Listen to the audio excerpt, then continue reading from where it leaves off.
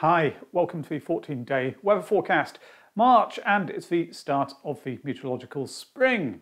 But could there be some colder weather to come during the next week or two?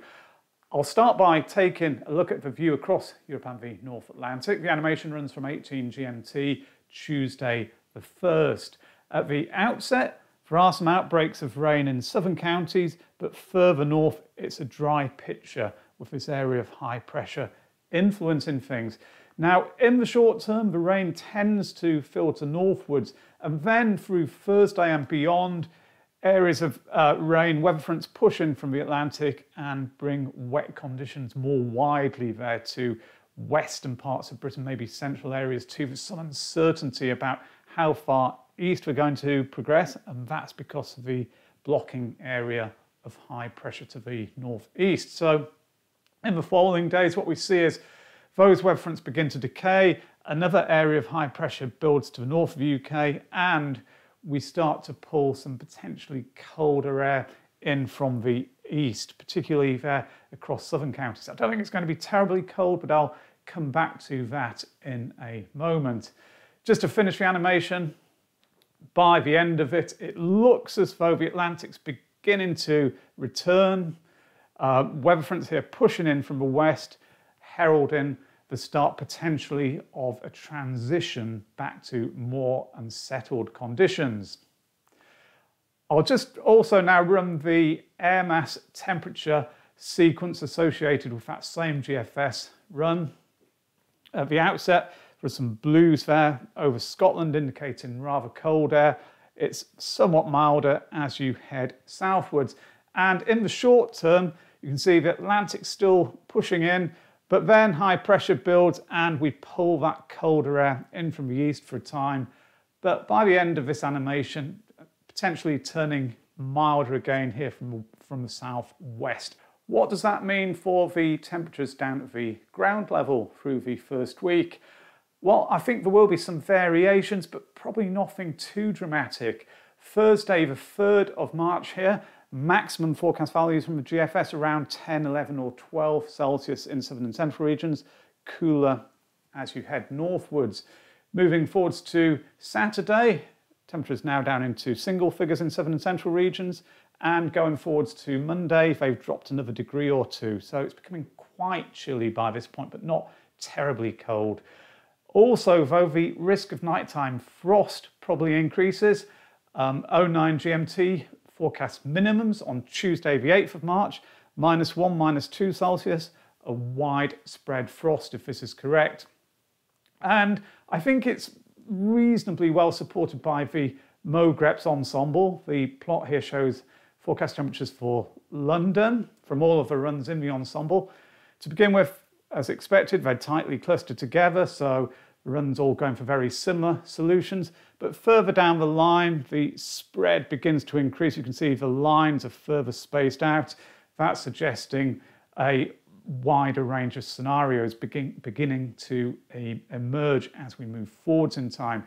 And some of them are going for quite a cold picture, some with temperatures a few degrees higher, much closer to the average, or even becoming on the mild side again. So it's all a little bit uncertain there towards the end of the first week in the south.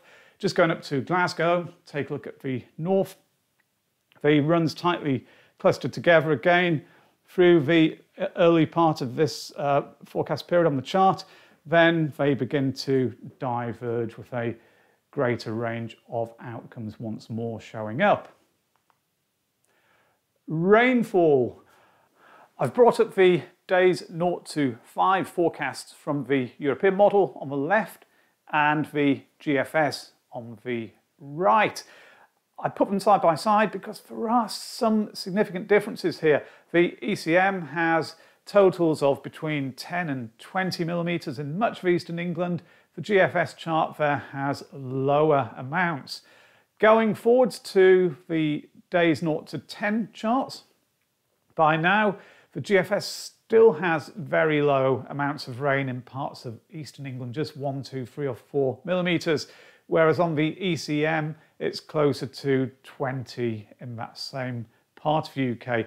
All in all, though, the wettest conditions here are further north and west on both of the charts. So it's quite a messy and mixed picture in terms of the outlook for rainfall through the forecast period, with differences there between those two deterministic models.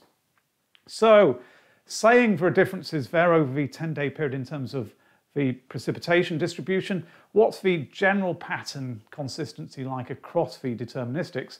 First of all, the GFS, Tuesday the 8th of March, so the computer model the sequence was based on, high pressure air centred to the northeast, potentially colder air, very close to the UK, but at this point it looks as though the Atlantic will be beginning to return.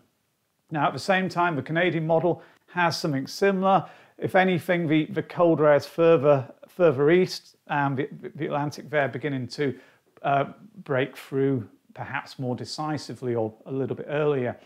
The German ICON model, similar story with high pressure air to the east. The ECM, so the European model, roughly the same with high pressure to the northeast of the UK, still have an influence at this point, but in the days which follow, the Atlantic would be slowly pushing back in. Finally, the UK Met Office, maybe a little bit different, high pressure here, having quite a lot of influence at this point.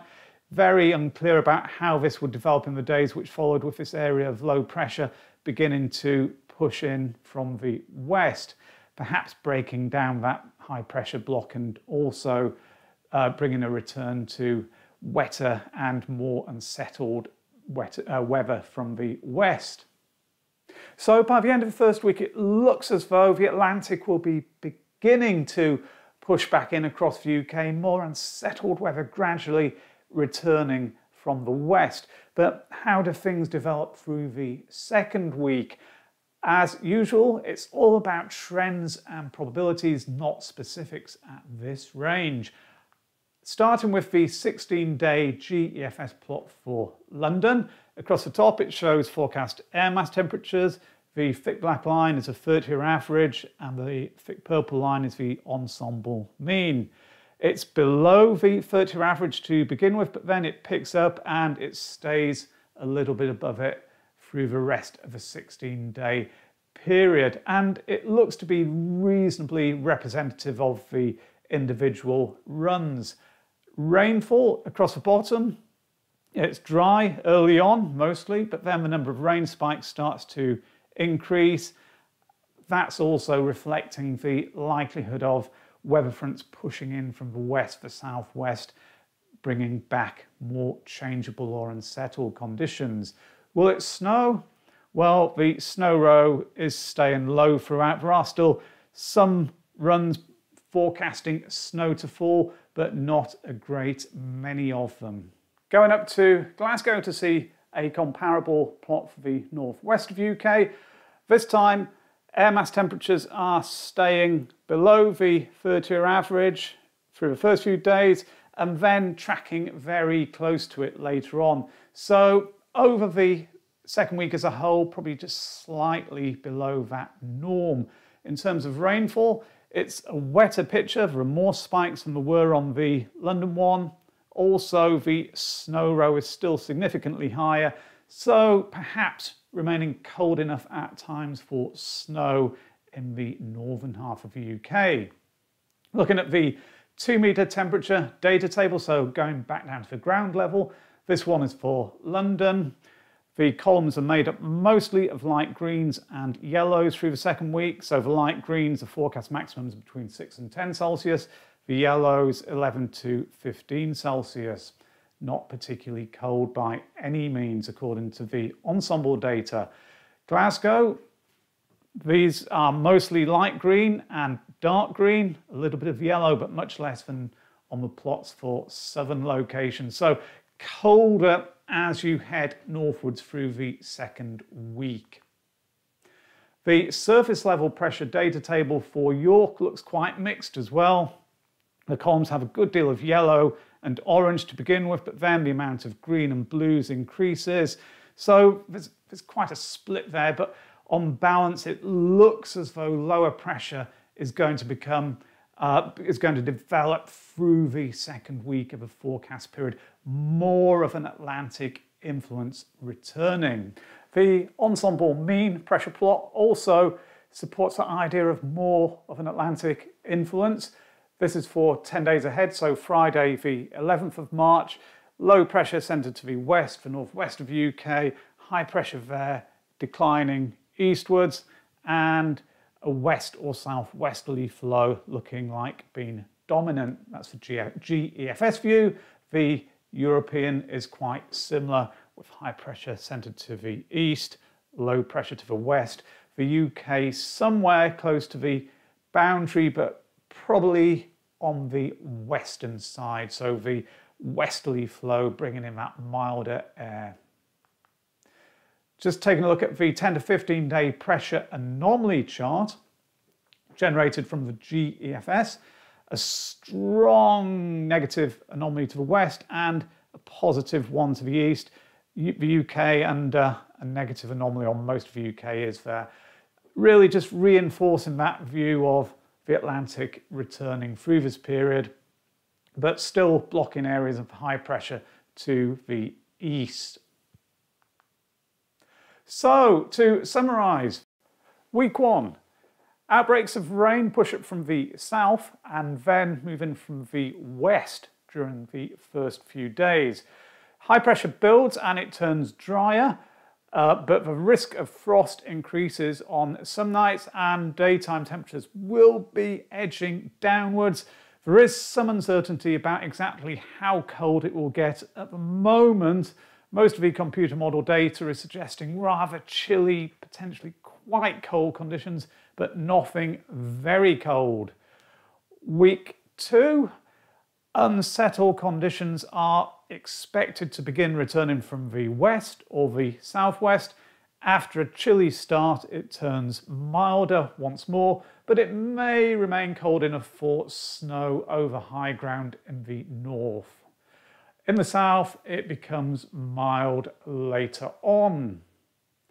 So, there we have it, the start of the meteorological spring, and quite a mixed and rather messy picture. High pressure having more influence for a time, somewhat colder air being pulled in from the east, but it doesn't look like a late season beast from the east. Anyway, I hope you enjoyed this video and found it useful. If you did, then please remember to hit the like and subscribe buttons below. Thank you for watching now. Bye.